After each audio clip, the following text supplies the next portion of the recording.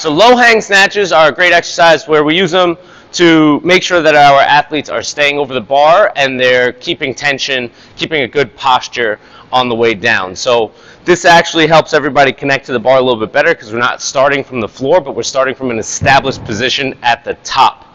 So once we lift that bar up, proper deadlift every time, into the hip, stay over the bar. We're going to lower it back down just below the knee. This is not a pause.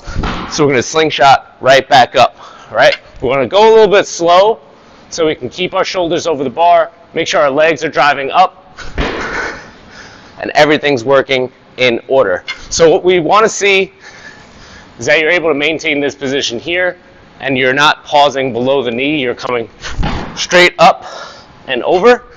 And what could happen is as you get here, we start to peel back. If that starts to happen, we want to make sure that everybody starts over the bar, stays there.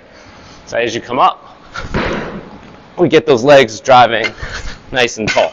We don't want to see your hips push forward. We want to see everything extend long. That bar comes straight up, and you sit right underneath it. So low hang snatches are really good for keeping tension and keeping your positions a lot better. Just make sure you stay over it and use those legs.